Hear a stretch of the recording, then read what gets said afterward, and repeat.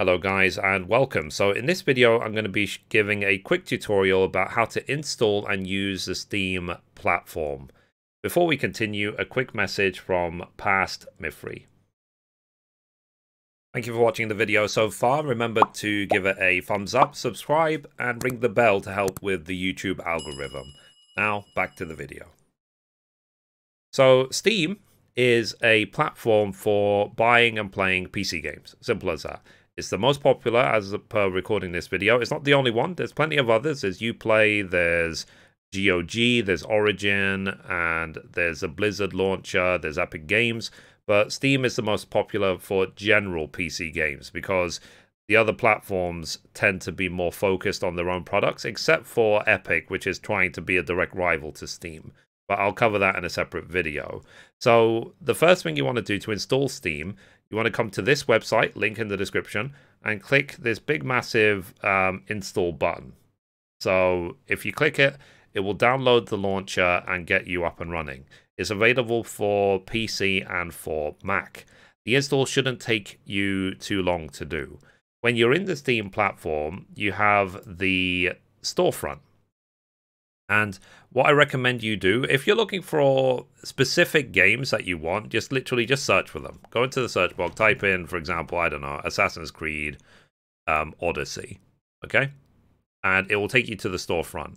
It will tell you how much it is and the different editions and so on. What it will also do is it will tell you if a game that you're getting on Steam requires another third-party platform. So, for example, all Ubisoft games have to go through Uplay. That's their own platform. So even if you buy it through Steam, it will launch Uplay anyway. So it says it right here. Requires third-party account, Ubisoft account, supports linking to Steam account. So you can link it to Steam, but it will launch via Uplay in order to work. If you're looking for ideas of games to get, let's say you're just in the mood to try something new and you don't know what to get, check out if they have any sales going on. They have the summer sales, the winter sales, the lunar sales. They have all these sales, and they will make it very, very obvious at the very top of Steam what sales they have going on. And sometimes the discounts can be incredible. You know, sometimes it can be literally 80-90% off. So check out that. What I do personally, I tend to go to the very bottom, and you see these different sections here. So you see new and trending. So, and then you have top selling. So you can see what is sell, and it clearly defines what the discounts is. So for example, have you heard of Divinity Original Sin 2? You right now, at the recording of this video, you can get it for half price. So that's a good discount. And so on. And then you have popular upcoming releases. It gives you an idea of what's coming soon. And so on. And then specials. So yeah, it should give you a good idea. So do take advantage of these lists. These are updated dynamically. It's not someone updating it manually at Steam. It's based purely on sales and new and trending and so on. So, but it can be a very useful resource because it's like, for example, going on Amazon and then reading customer feedback, except so this is telling you what is actually being bought, what's actually being played right now. And also as well, you have a rating system. So as you can see here, 95% of users of 74,000 users have overwhelmingly positively given a review of this game. What you could also do with the reviews, you can actually leave a text review. So let's say you have your own interpretation of the game and you want to explain to people things, issues you had, or what you loved about it and so on. You can click on where it says overwhelming positives and then read the reviews and see what people are generally saying. I mean, this game is obviously good, and that's why everyone's giving it a thumbs up. But sometimes you will see other games which are all down, you know, everyone hates it, it doesn't work properly, performance issues, the game is too short, it's not as advertised, whatever. So do take into account the ratings when deciding to buy a game. And what Steam also have, they have a breakdown of the requirements for you to play the game on your PC. As you can see here, it says a minimum spec, so the minimum you need to get it running okay-ish, and the recommended spec as well for both Windows and for Mac. Also as well, Steam have got a very generous refund policy. So let's say you bought this game, and you didn't like it. It's not what you thought it would be, whatever. As long as you play the game less than 2 hours, then you can refund it. You can go through the refund policy, get your money back. So by all means, do not abuse this. Like if Steam detect that you're just buying games, playing them for less than 2 hours, and then returning them, then they will probably push back and not refund you. But in the rare situation where you genuinely have made a mistake, or you found out, for example, that game you just bought is available for free on another platform that you already are paying for, then the refunds are available. And that can happen a lot, guys, especially if you have subscriptions to things like Xbox Live and Gold. Like, you have Xbox Beta available on your PC. So a lot of these games that you might want to go ahead and buy, you might already actually have them on other platforms. So do try and do a little bit of research as well. Do you already own the game on another platform before you take the plunge? But at the same time, what I really, really like about Steam is that it holds everything in one place.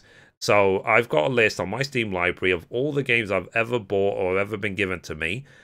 You can also wish list games. So you can, for example, make a wish list and say, okay, I would like these games, but I can't afford it, I don't have time, whatever. And then you can share your wish list with people. And that is especially useful for content creators like myself, because then sometimes your fans or your viewers, whoever, look at your Steam wish list and then be like, oh, I really want him to play this game. So a lot of the games that I have in my collection are because of gifts from my community, which I'm very grateful for. And if you also as well want to gift games to random people, literally you can buy the game. Let's say I want to gift this to a friend of mine. I can buy it, add to cart, okay? So I've added it to cart. Let me go to my cart now. And then it says here, purchase as a gift.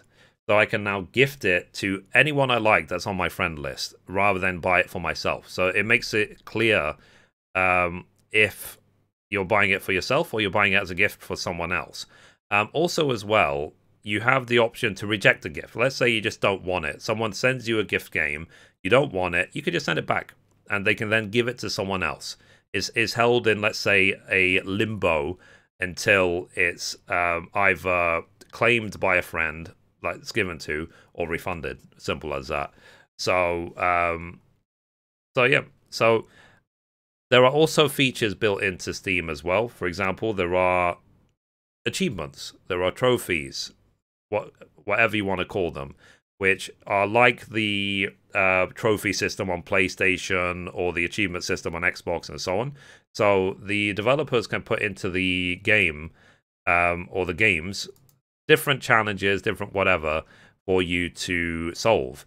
And if you get enough, you earn points, and then you can use those points in order to trade cards. You earn cards. But I am not going to talk about trading cards in this video, but I will link in the description a good tutorial about how the Steam trading card system works. So yeah, from all the different platforms I have, I probably most likely use Steam the most. I've got the biggest game collection on my Steam account. I've got hundreds of games on there. What's nice about it as well, at any time I can go into my library, I can re-download an old game that I want to play again. And if I don't want it, I could just uninstall it, and the game saves will be saved on Steam as well. So you don't have to worry about losing your game saves if you uninstall the game. What also is the advantage of Steam is that I don't have to manage hundreds and hundreds of game discs anymore. It's all digital. So, and it allows developers as well to push out games to the players as quickly as possible. And you'll see a lot of people who say pre-order a game, and a lot of the time with Steam is that you can preload the game just before release. So it's not just a case of the game releases and then all of a sudden, oh, you have to download 100 gigs. You can download it sometimes a day in advance, so that the second it's available, it then decrypts itself, makes itself available, and then you can play it. So while it's in a preload state, it will do its best to encrypt it as much as possible, so you can't like hack into it. But yeah, it allows you to save time that way.